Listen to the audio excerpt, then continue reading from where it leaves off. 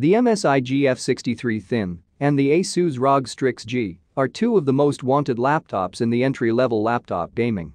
This video will be on the comparison between these two laptops, helping you find best one suited for you. So, the comparison between these two devices will be based on key specs, benchmark performance, and FPS results. First up, starting with the display, the MSI GF63 Thin comes with a 15.6-inch IPS display with 60Hz refresh rate, 56% sRGB color gamut, and 260 nits brightness on average.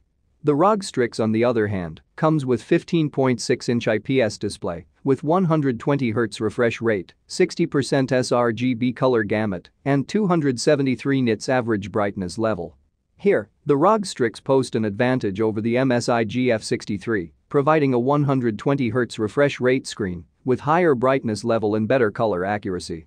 Next, talking about the processor, the GF63 Thin comes with an Intel Core i7 9th Gen processor. This is a high-end processor for laptops with 6 cores based on the Coffee Lake architecture.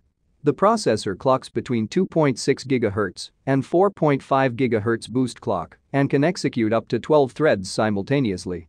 According to Intel, the CPU is manufactured with an improved 14nm process.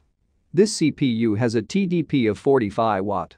The CPU showed a good single-core performance boost compared to its predecessors in the benchmark tests.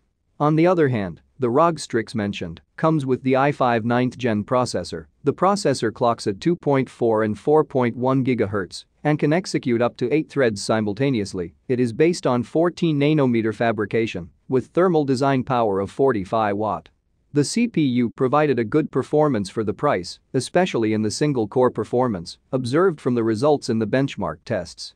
The i7 chip installed in the MSI GF63 Thin provided up to 40% better overall performance compared to the ROG Strix G, but surprisingly, this doesn't affect the final results much, so watch the video till the end to get the right answer.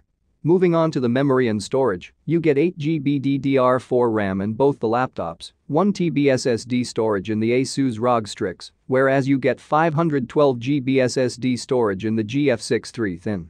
Next, talking about the GPU, you get the GTX 1650 in the ROG Strix, which is a Turing architecture graphics card based on 14nm fabrication, with a 1024 QT with a 4GB graphics memory and TDP of 50 Watt. This GPU showed up to 60 to 65 FPS on average at 1080p high settings in Fortnite, and other FPS results are mentioned. The MSI GF63 equips the GTX 1650 T-Max-Q variant graphics card. This is a 12nm based card with similar number of CUDA cores and TDP value as in the GTX 1650. This GPU reached an average of 55 to 60 FPS on Fortnite at 1080p high settings. So, the 1650 installed in the ROG Strix showed up to 15% performance boost compared to the MSI GF63 Thin. Next, talking about the battery, the GF63 Thin packs a 51 Wh battery, which lasts around 4 to 5 hours on average usage that includes web browsing and media consumption. The ROG Strix comes with a 48 Wh battery, which lasts around 4 hours on average. So overall, based on the comparison, you get a better display with 120Hz refresh rate, 15% better GPU performance, higher storage capacity in the ROG Strix G, whereas 40% better CPU performance in the GF63 Thin.